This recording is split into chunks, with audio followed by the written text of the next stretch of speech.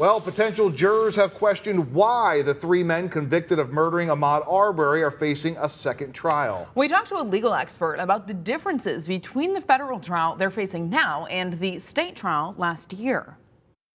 In the state trial, the focus was only on whether these individuals murdered Ahmaud Arbery. Who's Travis? My son. Got shot him. Okay. In the federal trial, it's an entirely different charge.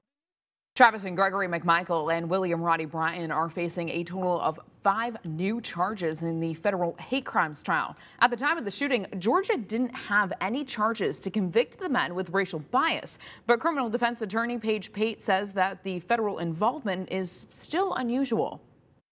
In the past, the federal government probably would not have prosecuted them if they were already convicted in state court. But the current administration and the current attorney general thinks that hate crime prosecutions are very important.